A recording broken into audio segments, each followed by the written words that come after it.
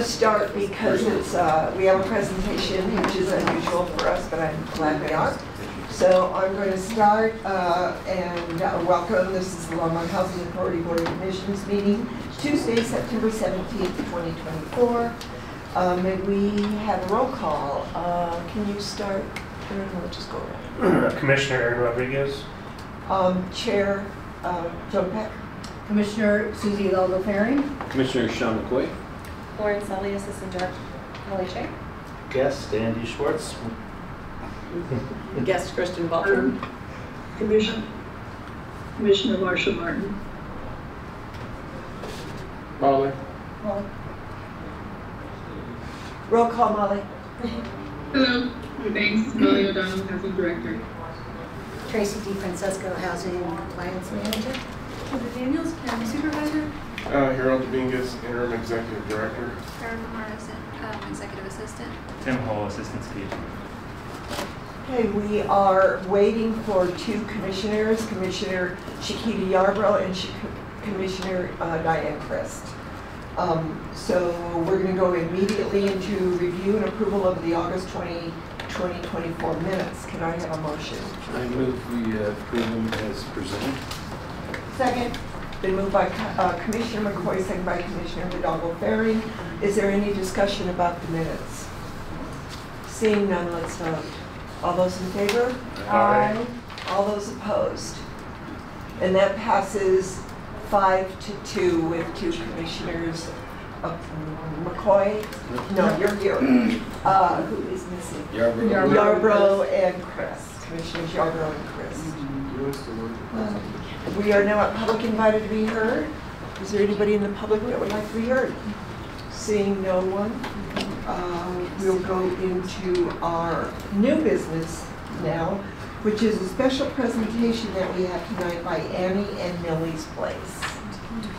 So, Public first. we did. Yeah, I'm going fast. Yes, yes. I'm not even keeping up. That's okay. But thanks.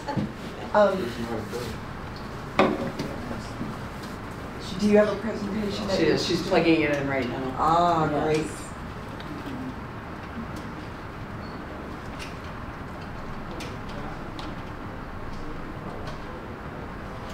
Find it. So we had Here, let me put it in mine, and I'll join the meeting.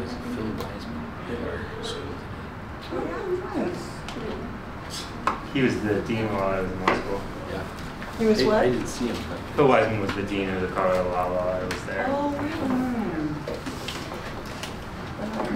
really? Okay, you want to I can do introduce it. yourself? And then I'll just. Yeah, we'll go ahead and just get started. So, do you prefer that I stand or sit? Whatever's comfortable. Whatever comfortable, okay. Yes.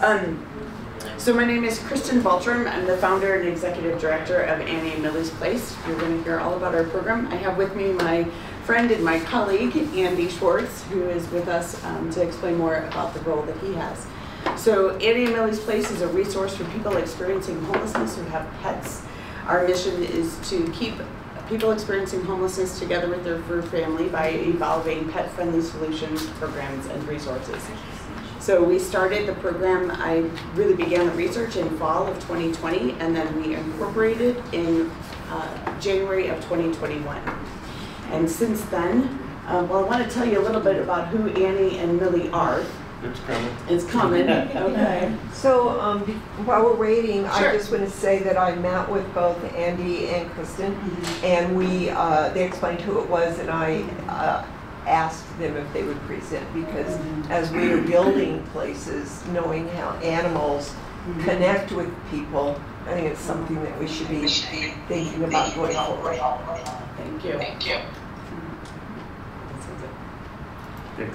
Okay, it's that, do you see it? It's that Got it. I LHA just, to LHA.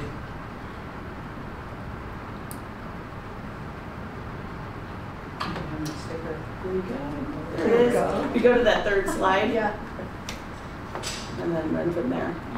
There's our mission. Yeah. Mission is to keep people experiencing homelessness together with their fur family by evolving pet-friendly solutions, programs, and resources. Next slide. So who is Annie? Annie is my sister. She's my older sister. And we also have our younger sister, Katie. Annie, whoop, back, please. Thank you.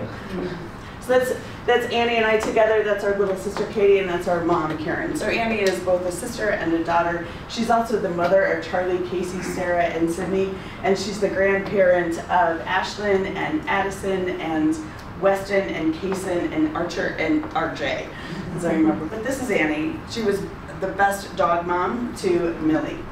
Annie and Millie together were living outside Louisville, Kentucky when they were evicted from their apartment in 2019. When Annie went to receive emergency overnight shelter, she went there and said, hey, I need a place to stay. Can't do that. Our family had put her up in hotels for a little while, not sustainable. So she went to the shelter. And they said, you can come in, but your dog can't.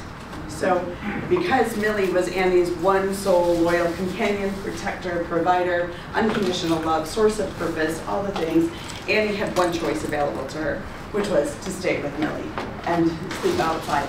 After 7 months of sleeping in various parks and ditches, Annie did find an abandoned home that she squatted in, and it was there that she died by suicide. Millie was the only one there. I'm convinced that had Millie been allowed into the shelter with Annie that first night that Annie asked for help, that I would not be standing here today because Annie would still be alive, that she would have connected to the services there. But when that trust was broken at the very first question, she walked away from all of those resources. So our mission, since we have, you can go to the next slide. What we've started since we incorporated in January of 2021 is 4 key programs. The first one is our outreach and supplies. That's where good Andy comes in. He's out 3 times a week between Longmont and Boulder with a backpack full of supplies, handing people what they need and building trusted relationships with them. We also provide pop-up clinics and sponsor the cost of emergency and urgent veterinary care. We, last January, put 10 people and 7 pets in hotels for 5 nights that one weekend when it was -40, because there was no place else for them to go. We did that lift in collaboration. Andy lifted that whole program in collaboration with the Boulder and Longmont outreach teams. And then we also coordinate temporary foster care. And that's where Andy's really going to take it and run with you and tell you more about what that program is and how it applies here to LHA. And that's really the tie into why we're here, since most of you work with people that are now housed. So, but first, let's talk about pet ownership. Anybody here have pets or had pets? Yeah. Most people say hi to their pet before their partner or their kids. You know, that's really the priority. So, it's not much different for folks staying. I'm going to focus mainly on the suites because that's your predominant PSH housing. Over the years, just my background, I've worked with Hope for almost 7 years running their outreach program. And I did get involved, obviously, in housing because that was a big part of outreach, was getting people into housing. So I placed people at the suites. I've had clients pass away at the suites, and I've had friends that I've met that have lived at the suites. So pretty familiar with the way things work there. And it is great because I do see people with pets there. They take them outside. You can see that they actually congregate together. So having that pet does a couple of things for everybody. And it's great that you allow them. So many other programs don't. It brings this sort of physical comfort to people. It definitely brings a mental stress reliever to people, and it builds some community around them. So there's a lot of advantages to people having pets. The one thing, you know, generally, we looked at a lot of studies, and that increase in happiness really ranges anywhere from what I've seen from 40 to 70%. So I didn't want to just throw a random number up there because it's just so many different studies. But it can be.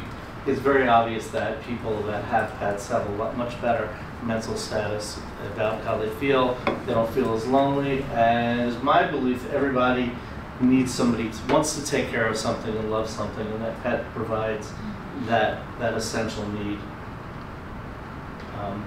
So if people want studies, we can help. Yeah, we're more than happy to provide any information. Yeah. So this is what we were able to help LHA and their clients earlier this year. I think it was probably in May, might have been February. I think February.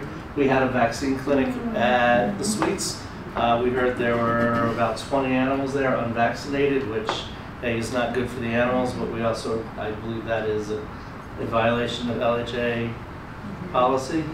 So we were able to get 16 of those pets vaccinated. We were able to provide some grooming and some nail care and just other basic checkups on the pets that live there.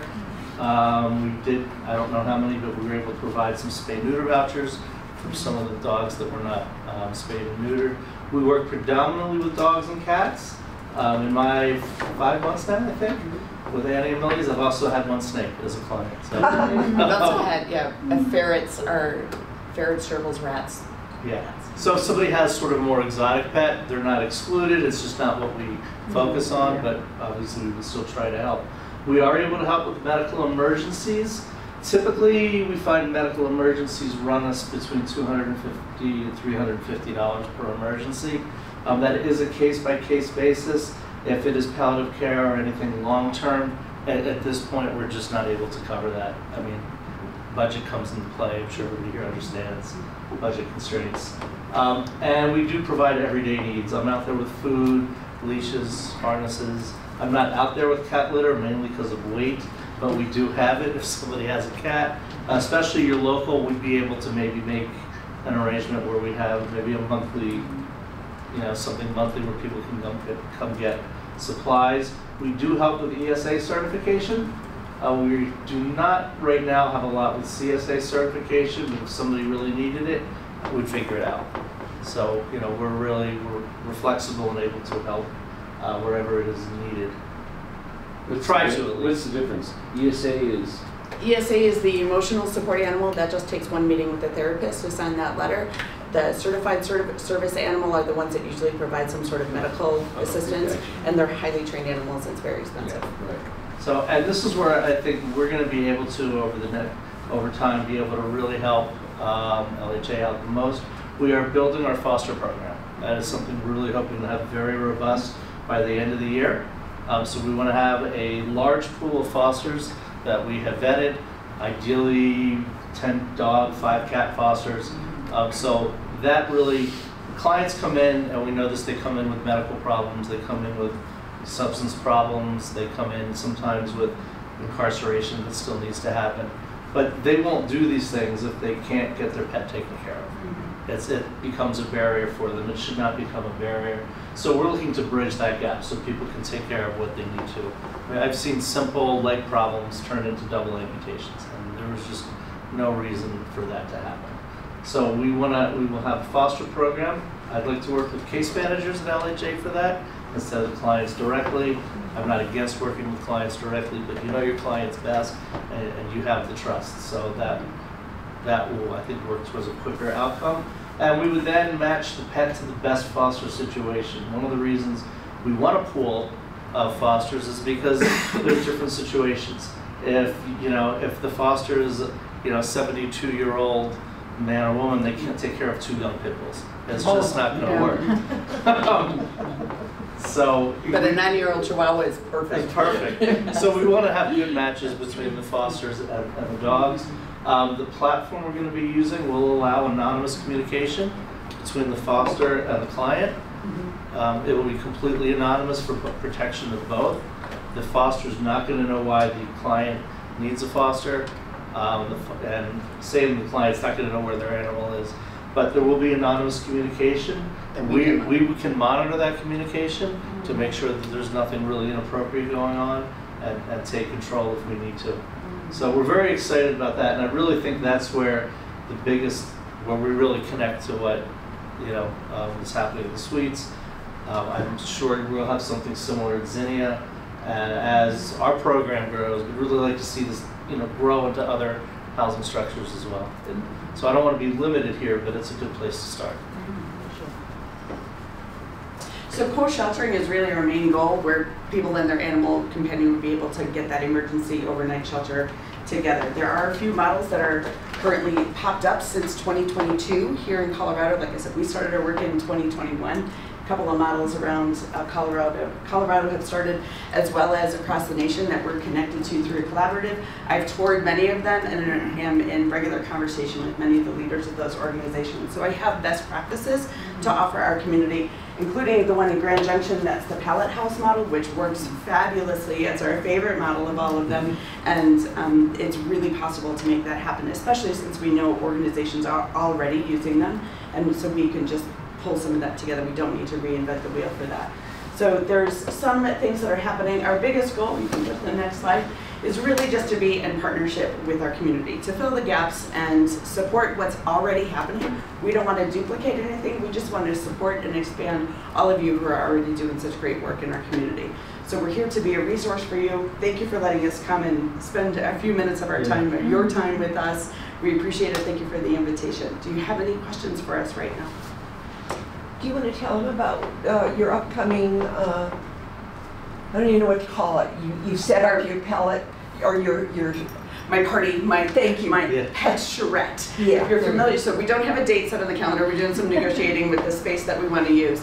But if you're familiar with the term charrette, it's where stakeholders come together to really talk about and solve a problem. And so we're going to take one of our empty spaces here in Longmont, there's plenty of, and prop it out as if it was a co-shelter space. Then we're going to invite leaders like you and other members of our community and our large partners across the nation, have them come, and then you'll each be given different colored Post-it notes to write what you love about it, what your concerns are, and maybe some questions that you have. So we're really hoping to engage the entire community and helping us think through this problem with no risk, because we're not saying we're buying that particular building. We don't have to worry about NIMBYs yet. We're not saying we're totally going to do this. We're saying we need to hear from our community first about what this process looks like and what our joys and concerns are about this program. Thank you. So you'll hear from us as soon as we get that date set. You're getting an invitation. Yes. Great. Any other questions, comments? How long have we been collaborating, LHA, or has it started yet? This is part of initiating the conversation with the board. Okay. They started doing the vaccines.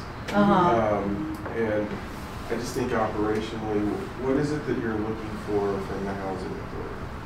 This is basically right now, tonight is about introducing ourselves, our program, and our resources, and to be able to connect with you about what are your needs. If we need to have a second follow-up conversation and maybe a smaller meeting with the task force, we want to hear what it is you would need from us and help us determine how do we grow in the future. So this is just a chance to really introduce ourselves at this point. Yeah, and I think the real goal, we do want to help everybody get housed in co-shelter, but we also want to have housing retention numbers much stronger. We want people, once they're housed, to thrive and succeed and not end up back out on the streets. That's where the overlap, I think. Yeah. You have a website that we can visit too? Sure. I have my business card, which I'll leave here. I have my sticker. All my And not to go, I mean, obviously not to go here. Are you looking for financial contribution or? That would be a conversation that I think we could have. If the city was going to rely on this, I think this is the rates. Yes, if you want to pass these around or some of yours around. The financial would really depend on what would the city need from us and what are we able to support. Right now, about 20% of our budget is coming from grants, and then the other 80% is coming from individual donors. So we do not have a large budget at this point. Most of our, I would say probably about 70% of our budget is in our program, because that also includes Andy. Andy is our program, and his outreach and everything that's involved in having an employee is on there as well. So as we're building, that's where the majority of our funds go. So if we're going to expand our programming, we would need some financial support, but we can talk about what that looks like and what how that plays out. There's many roads that can go down. Okay. So for the commissioners, more from an operational perspective,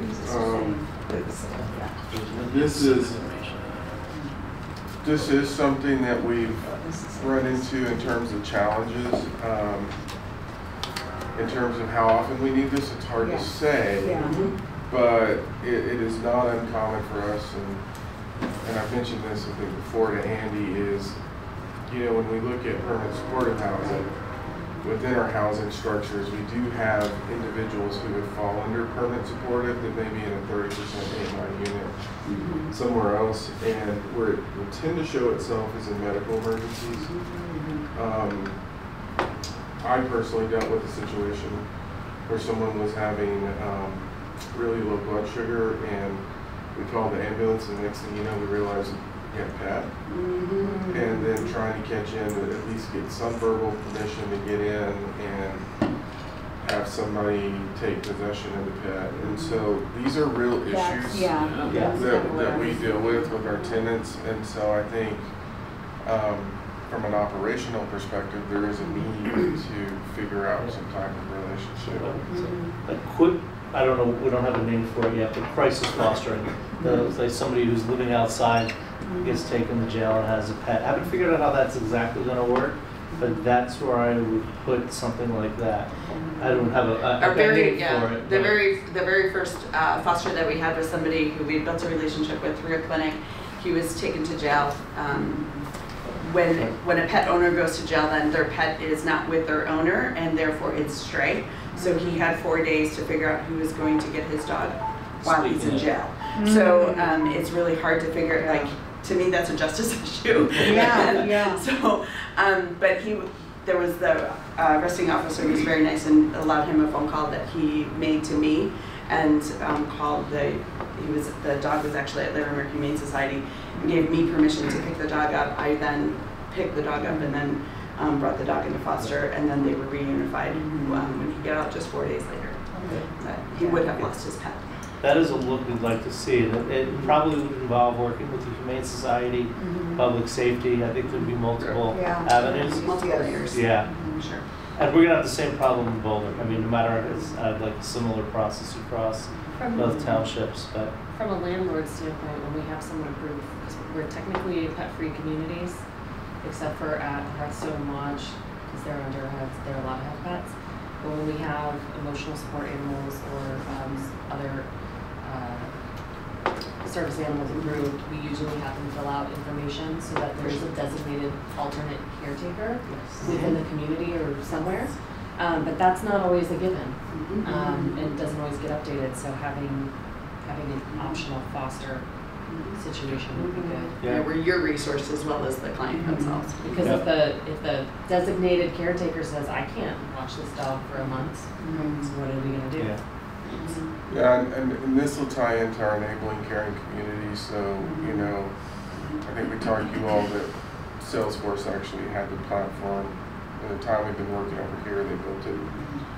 So we'll have a situation that we can communicate with each other internally, and even public safety can communicate in that. And so in terms of the right permissions, we want to test this within our housing authority tenants, so that they will have the release form, and we can ask questions like, if this, then this, and so there may be some options to look at that. So if the commission's interested in this, we can definitely continue conversations from an operational perspective. Yeah, it's important. And then even looking at the neighborhood, so when you were talking about the Humane Society, public safety, but also our neighborhood impact teams, as they come across or looking to, I'm thinking of weather, you know, some crisis or health, somebody's having a health concern, that our public safety then can connect with you in the event that they have a dog or a cat. I don't know your cat, but. Yeah. Love to be part of all those conversations and help them to address the issues. Great. Thank you so much. Thank you so much. I really appreciate you guys. Feel free to reach out with any other questions. Okay. We're available. Yeah, we're available. Yeah, we'll be in touch. Yeah, awesome. Wonderful. Thanks. Enjoy the rest of your meeting and your evening. You too. Thank you. Take care. Oh. Yeah. Oh, no. Good to see you. Thank you. So for the record, I'd like to say that the commissioners, Diane Chris and Shakiti Yarbrough, have entered the meeting. Going to move on now to, we have a resolution, LHA 2024-18, approved revised suite supportive housing tenant selection plan. And is this turned over to Molly? Molly, Thank you, commissioners. So we've talked about this one a few times. We introduced it back in the spring, I think in May, about how we were working through the Zinnia tenant selection plan process and the suites revisions to the tenant selection plan at the same time. Zinnia has been adopted, the LHA general plan has been updated and adopted, and we finally did get DOH confirmation that the edits that we made were acceptable for the suites. And so the suites is now ready to get adopted. We've been implementing the new tenant selection plan as far as it relates to pulling from the local case conferencing, the coordinated entry program, rather than the state's one home list. We've been doing that even without DOH's formal sign off on this tenant selection plan, because that is the direction that they gave us. But otherwise, it does do a lot of cleanup items as well, which we went over in more depth here in the spring, and I won't repeat unless anyone has questions. But it just kind of modernizes it, makes it much more clear, and distinguishes it from our general tenant selection plans used in other properties. So I'm happy to answer any questions that anyone may have. Commissioners, do you have any questions for Molly? Seeing none, then we need a motion to approve the revised. I move resolution LHA 2024-18. Second. Been moved by Commissioner McCoy, seconded by Commissioner Yarbrough. Any discussion? Seeing none, let's vote. All those in favor? Aye. Marcia, can you hear us? Yes. Okay, we're voting on this resolution. Do you accept it? I didn't hear you. Oh, I didn't hear anybody vote, sorry. Oh, we all okay. said aye. All those in favor say aye. Aye. Okay. All those opposed? That passes unanimously. We're going to move on to the transfer status update, resolution LHA 2024-19. Is this you, Molly, again? Yes, it is. Okay. Okay, so we've been talking about this one for several years. When the city and the LHA first came under the same umbrella in 2020, one of the first things that was done is we brought in a special counsel to check out the assets that LHDC held as the general partner in the tax credit partnerships, and determine at that time, because LHDC was kind of on a wind down track, because LHA at the time that it partnered with the city was not really picking up new developments, and that's really what LHDC's main role was at the time. And so special counsel did say that it would be advantageous to transfer the general partner interest from LHDC to LHA and the several properties that they have their name. Those include Fall River, Spring Creek, Hearthstone Lodge, and Chrisman 1. So we determined that Hearthstone Lodge will be taken care of when we exit the 202 program, which is in our development project pipeline for the next couple of years. Fall River, we already went through and determined that it was not possible to remove LHDC because it needed to have a 501c3 nonprofit involved in the ownership structure, and we didn't have an alternative to swap them out with, so they're going to hang on for that. And then Spring Creek and Chrisman 1 is what we're going to talk about tonight. While in those several years that we were working on this, we have been continuing to work with LHDC. They've continued to support our development projects, including Ascent and Village on Main.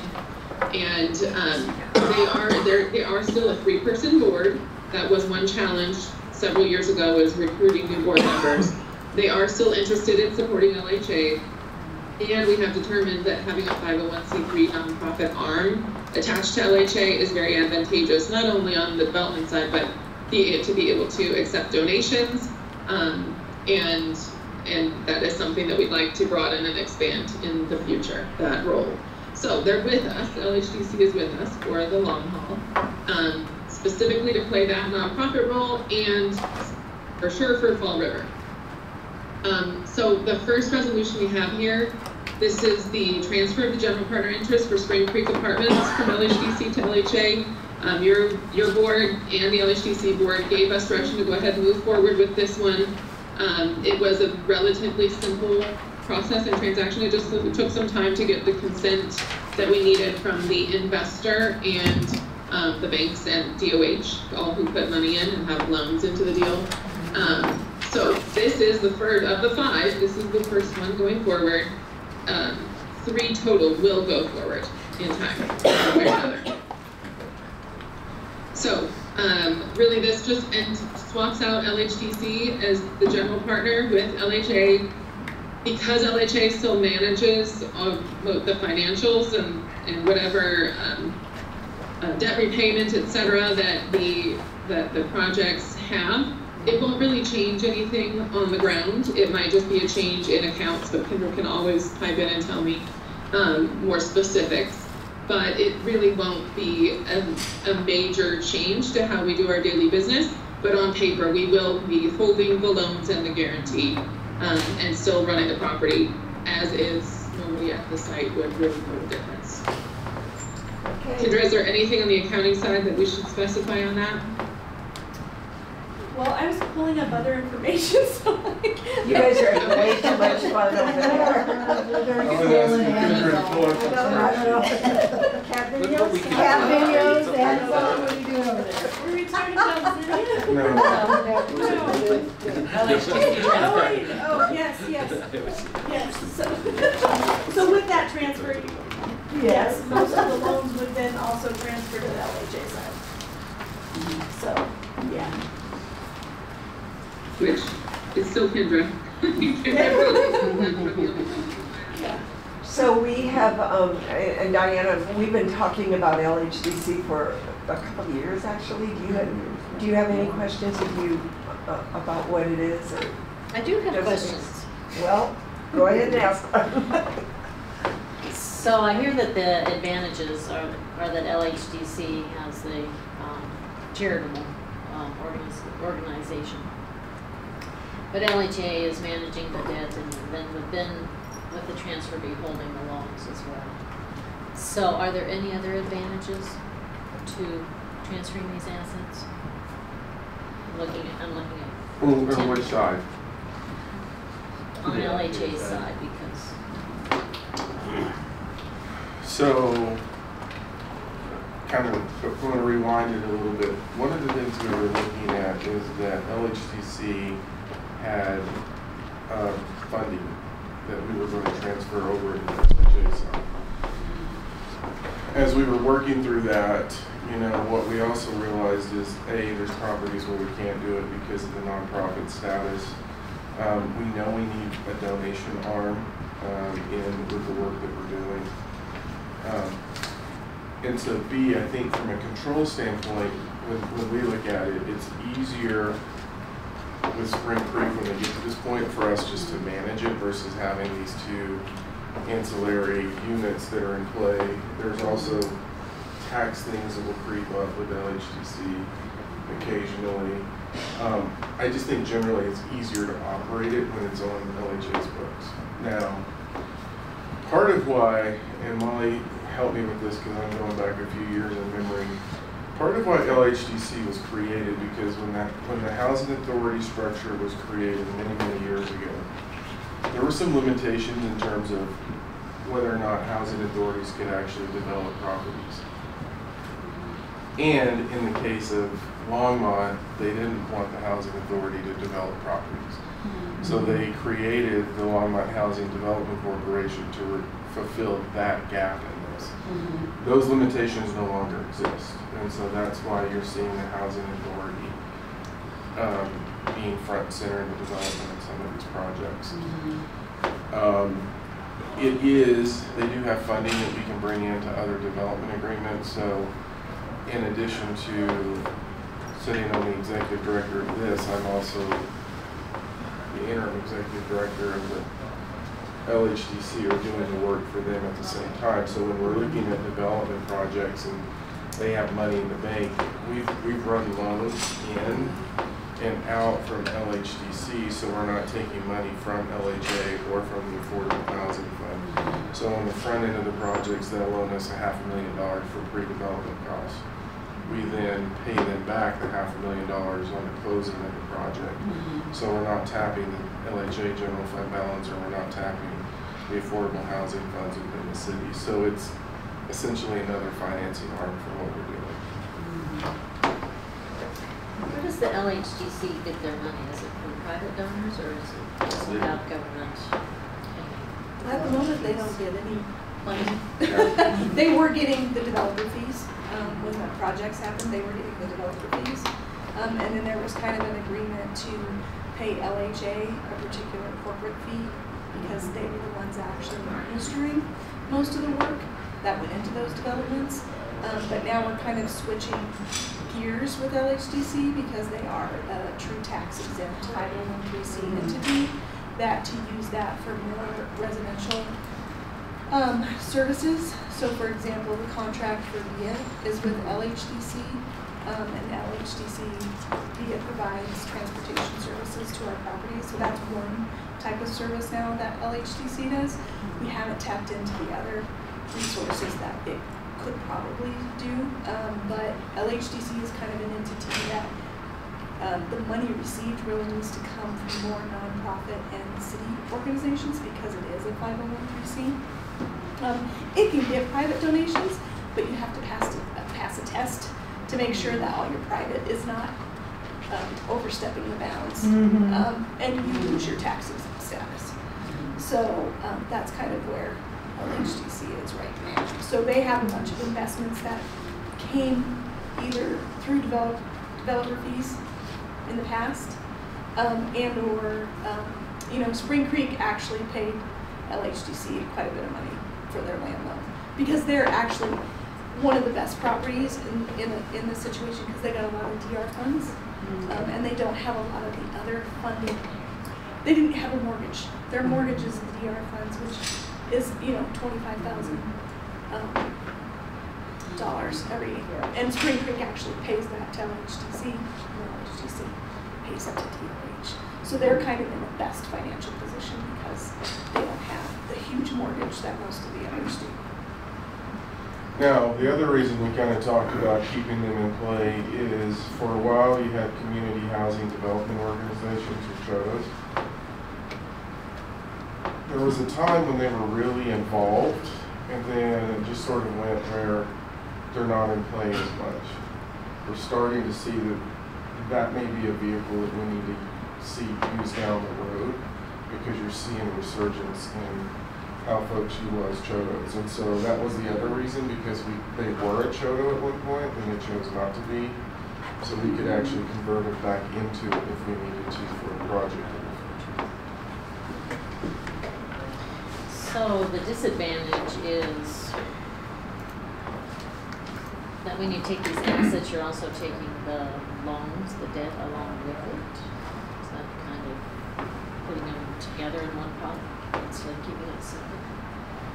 Is that what I'm hearing? We would take on, so the debt that LHDC has is the loan to DOH, and what comes in, Spring Creek pays the interest on that loan, but with DOH there is no interest. So what they pay is just fully paying down the loan, whereas Spring Creek is accumulating interest on that loan that would be due back or written off if, once they went through syndication, that tends to happen. So the concern is that doesn't that kind of break down the line between where does it go? Does it go to LHDC or does it go to LHA? It seems like the accounting seems a little muddy there. It seems like the accounting might get a little muddy having that both sides of LHA. So. Well, Spring Creek's money is due back to LHDC. So all of it's on LHDC's books. It would just be switching to LHA. There's loans that LHDC has made into the project that will be paid back, but there's no, LHDC hasn't taken on any debt. Project does. LHDC itself hasn't taken on any debt for these projects. It's the project has taken on debt. It has loaned money into just in the same structure that LHA does into our projects. Where we loan money into the project itself. So we will be taking on those loans. LHA will be taking on those loans if you go past that resolution tonight. But there is a guarantee that goes with that, where there is some risk from the legal guarantee for the loans that the project made, because the LHDC sponsors the project and guarantee part of the project. So that risk will come over to LHA. The payments on all those loans and all the responsibility for holding the guarantee on the project, it's still wrapped up in the property. The property still pays its own way. It's just either, in this case, currently LHDC is responsible for paying them, and through our management fee, we exercise it on our behalf and make whatever payments are necessary and manage all the financials of the property. And so it's actually eliminating an extra step when it comes to the day-to-day business. It does move the risk, which Tim, I would say is low on this property. It's been stabilized for some time, to LHA. However, even if it was with LHDC, if there was a problem, LHA would be heavily involved. So yeah, we're sort of embedded in the risk anyway because you have the operations and maintenance on the facility, so it's not the only risk that we're absorbing is really facility related, but yet because we're the operating and maintenance entity, we still have to make sure that the building's operational. So I would argue I don't think we're absorbing any more risk because we're the ones charged with making sure the building is in good shape. Yeah. And then, yeah. So, which is a good, the positive side. Part of it is So Diane, getting assets.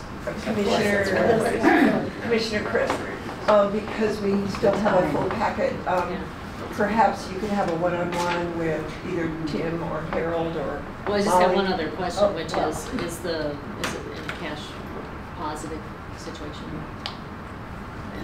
I'm sorry, can you repeat that question? Is it in a cash positive situation? And I mean, heartily so, marginally so? How would you? I would say positively so, because they paid, a really good chunk back to LHDC, about $200,000, because they had cash surplus. So yeah. Great, so we do need to move resolution 2024-19. I'll move resolution LHA 2024-19. Second. It's been moved by Commissioner Hidalgo-Herring, seconded by Commissioner McCoy. All those in favor? Let's say aye. Aye. All those opposed? That passes unanimously. And now we're going to go on to Crispin 1, or did you cover that, Molly? It's just a brief statement. Okay. That is the last one to move, well, other than the Hearthstone and Lodge will essentially take care of themselves. Crispin 1, we were directed to go ahead and move forward with that. However, in approximately 2028, when we take over Crispin 1 and 2 from MGL, we'd have to do essentially the same thing anyway. So it was advantageous for many reasons to just hold until about 2028 and take care of it all at once. So if the commissioners would like us to go ahead and change that direction, we can. But the recommendation really is just to hold until 2028 so we don't have to just incur attorney fees early when we're going to have to anyways at that time. Okay. So you just need direction, not necessarily a motion. So, yes. Okay, great. I personally say keep on the path you're going because it's working. You want to change it? Let's just say, it's just because, well, be clear, when LHDC wanted to dissolve, yes, we had to untangle. Right. They're now not wanting to dissolve. They're engaged with us in what we're doing. So we don't have to untangle, therefore we don't want to untangle it until we transfer it to avoid a duplication of legal fees. Okay. That's the situation. Saving money. So all of you who agree that we should just keep on the path we're going with the commissioners, can we just raise your hands? Yes. Okay, that's the direction. Keep it on.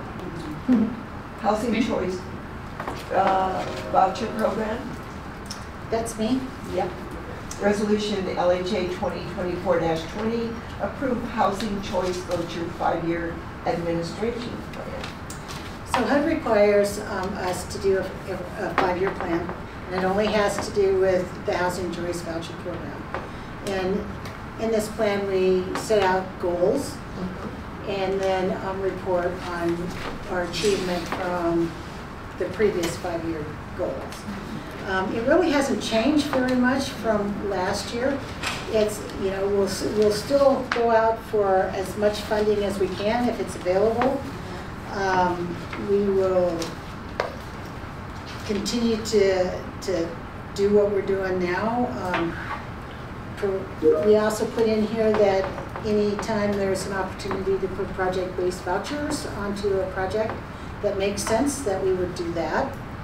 And then again, it just reports back on what we've accomplished from last year, which we accomplished everything we said we were going to, except we didn't have anything to really apply for. We did get 5 new vouchers, but other than that, there wasn't really anything That's great.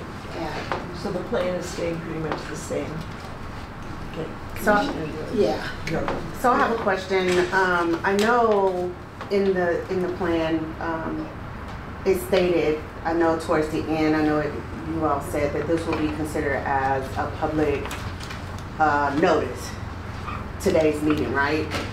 Public hearing. Public hearing. Yeah. So do you also like post these up in the properties as well? Like the full no, I have plan, to- so that if anyone disagree with the plan, so that you can have those comments? Because I think it's posted online. Yeah, it was on our website.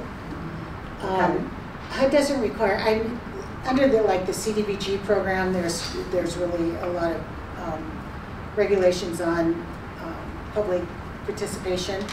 This doesn't require it to be put in the paper. That's the only thing that we just didn't do, other than. But I was just asking if you posted. It's on our property. website. But you don't print them out and like post it somewhere where somebody want to read it just right there, may not. No, they because may not have. Yeah, because it's the computer working. voucher program, those are scattered. So it's kind of hard to just, to find those people. And the only thing that we could do next year is do a mass mailing with a little notice that this is coming up. And if they wanted to comment, that they could find it on our website. I wouldn't Yeah, mail no. the whole thing. But that might be a possibility next year. I would like that. Okay. That would make me happy. Yeah, that'd probably make me Her. Thank you. Okay. Are there any questions about 2024-20?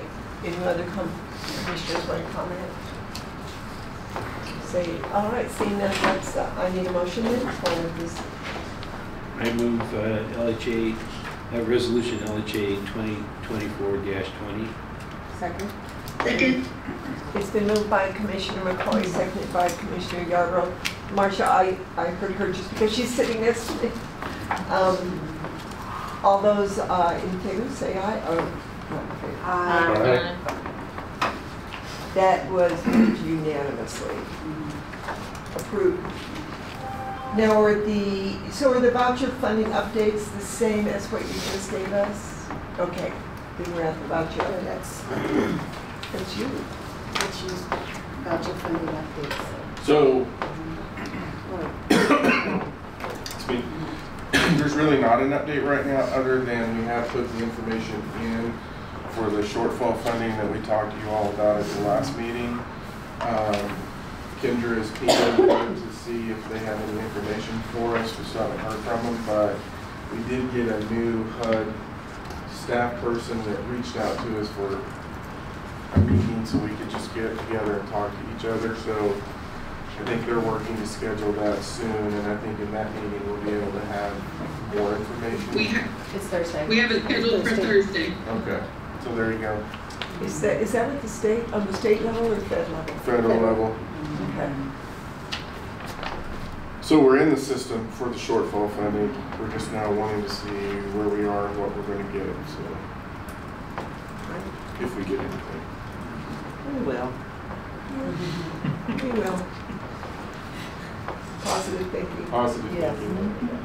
Okay, you don't need anything from us on that. It was just an update. So we're going to go to interim executive director report. Yeah, based on time, so now I'm going to jump in on this. So I think you want to do a quick update on Xenia, where we are on leasing. Yeah, we're leasing, we're making great progress. They plan on move-ins at the beginning of October. And entire team all together, which also includes MHP, All Roads, which was Boulder Shelter, and the developer, are really on a good stride and got a good system in place to get it leased up.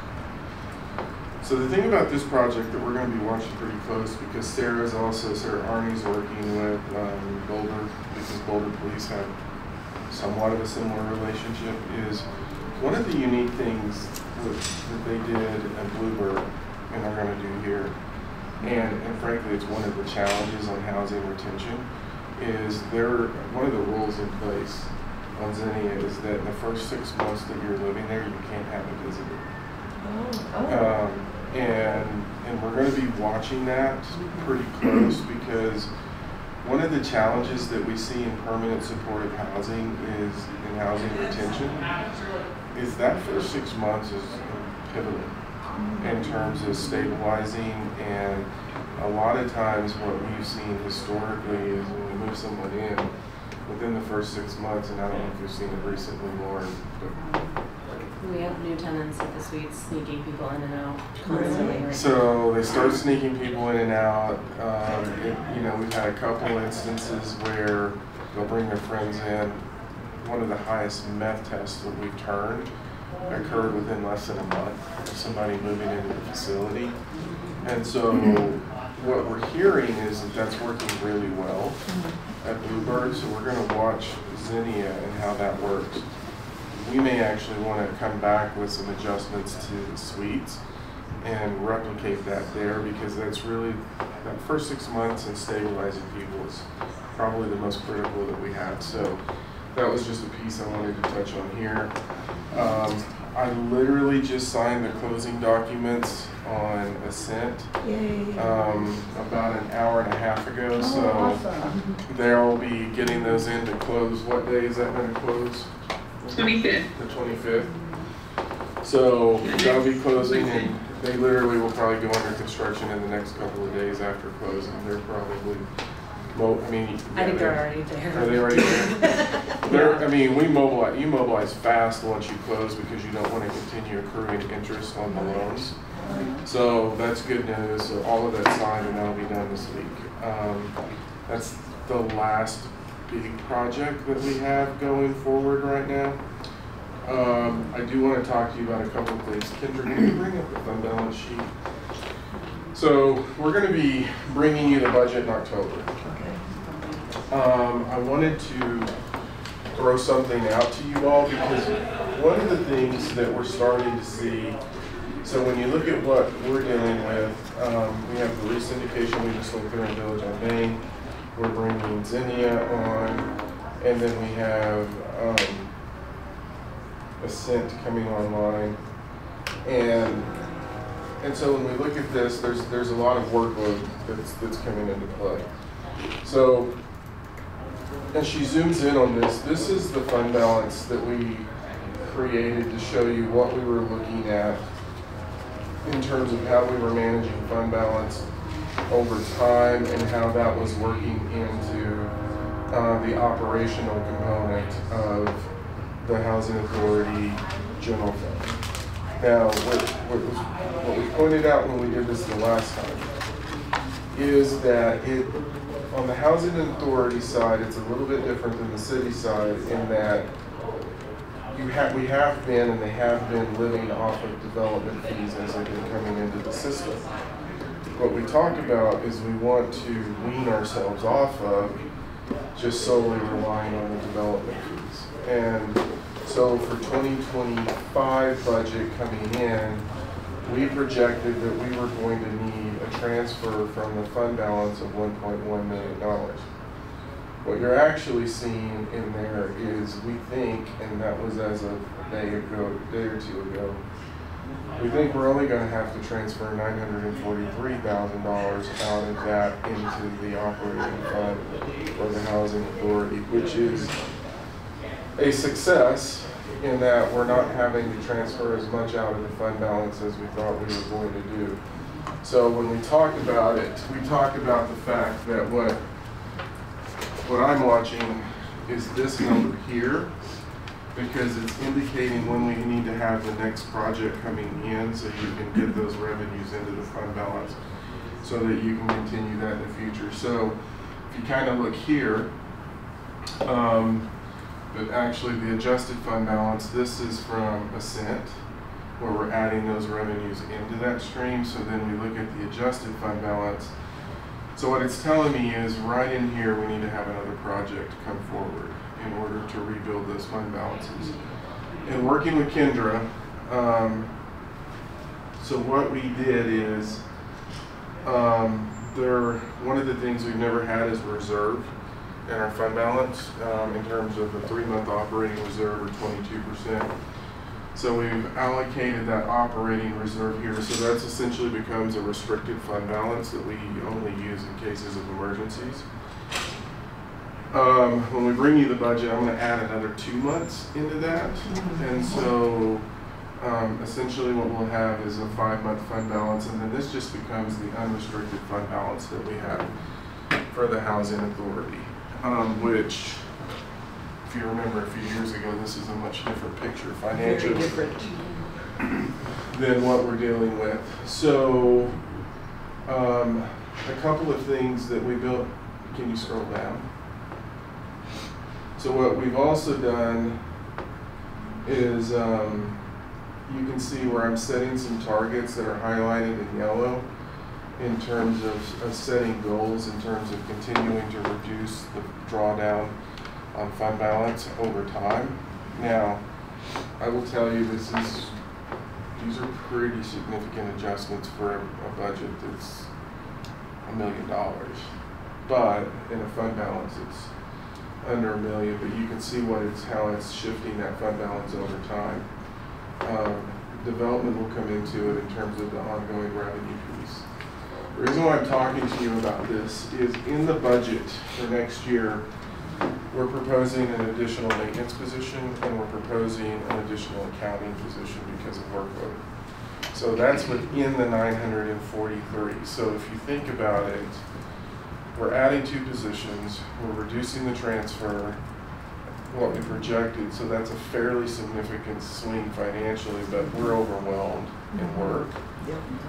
And overwhelmed to the point we need immediate relief. So I asked Kendra to look at, well, what would it cost if we wanted to try to go ahead and hire the maintenance position and the accounting position now, so we can get it on board. And if we did that in, assume we can get a start date in November, that's $42,000. Not asking for a decision now, I'm just wanting you all to think about that, because when we present the budget, that's going to be a question that we're going to ask you, is to say, can we open up those 2 positions to get them hired sooner rather than later? Worst case, it would draw an additional $42,000 down. Probably realistically it'd be half of that because it would only be 1 month. But this is a preview of the budget and what we're trying to accomplish. Well, personally, I would like to see those positions hired before you start another project, because you're just working too hard to. Yeah. Well, and for context, we're down to maintenance people right now. Yeah. Oh, you are already. Wow. Yeah, we have one on FMLA and caregiver leave, and then another one we're dealing with. So yeah, it's an interesting time period. But so we'll talk about. I'm not asking for a decision. I just wanted to kind of put that in your mind so we can talk about it, because we will be asking for direction moving forward. The other thing in this is, do I think those yellow numbers are realistic? Absolutely, I think they're realistic. What we're talking about is re-envisioning how we do projects. And so one of the things that Lauren's informed us about Boulder Housing Partners is they actually do projects where they intermingle market rate in with affordable. So if you remember when we talked about attainable housing on the rental side and affordable, this is where we were talking to you all about if we can get a direct allocation out of the 1B funds. What it does is it lets us look at a different financing model, that when you bring the attainable housing units in, you actually spend more cash out. And so if we can get 1 or 2 projects like that, it could, within a 7-year period, set the stage to be where we're cash flow positive over time. And so we will be talking to you all about that over the next few months. Isn't that IZO anyway? I mean, it is. Yeah. It is That's what we're supposed IZO, to be and doing. but we're waiting on a decision from the county in terms of the 1B funding, because we really need that dedicated funding to solve the debt ratio issue. Although our fund balances, if we wanted to be uber aggressive, probably can solve that now, but we don't want to do that. No, it's okay. That's okay. Once again. But we don't want to do that, because if you look at it and you said if we needed to move to hit a 1.25 or 1.3 when you're using the debt, you know, that's between $1 million and $1.5 million. And so if you look at, can you scroll up? If you look at that number, the adjusted ending fund balance, we're really close to that. But that's too much risk to absorb. Your margins become too tight in terms of doing that. So we really need that direct allocation to help bridge it. Did you say 42,000? For the 2 positions for 2 months. That's a fully loaded cost. For 2024. The others will be built into the It's built in the 2025 full budget. year. It's not an accountant doing maintenance work too. I'm just. No, it's it is a maintenance technician and an accountant. Okay. So it's 2 positions For 2 months. for 2 months. That's it. That's all you got? Are we going to do occupancy and property updates? It's 7 o'clock. That's it? Okay, Do I have a motion to adjourn? Second. Okay, it's been moved by Commissioner McCoy, seconded by Commissioner Chris to adjourn. All those in favor? Aye. All those opposed?